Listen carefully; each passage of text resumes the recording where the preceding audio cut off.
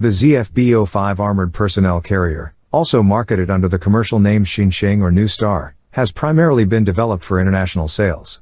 Characterized by its simplicity in design and technology, this low-cost APC has gained traction in several African nations. Additionally, it has been utilized by Chinese UN peacekeeping forces, armed police, and public security forces. Approximately 100 of these APCs were in active service with China by 2008. Featuring an all-steel armored hull, the ZFB-05 offers protection against small arms fire and artillery shell splinters, purportedly able to withstand Soviet 7.62mm ball rounds. While an NBC protection system is available as an option, field experience in Haiti revealed vulnerabilities to penetration by small-caliber automatic weapons, rendering it less suitable for sustained operations. Equipped with either a roof-mounted 7.62mm or 12.7mm machine gun, the ZFB-05 can alternatively be outfitted with a roof-mounted 35mm automatic grenade launcher or a 23mm turret-mounted cannon.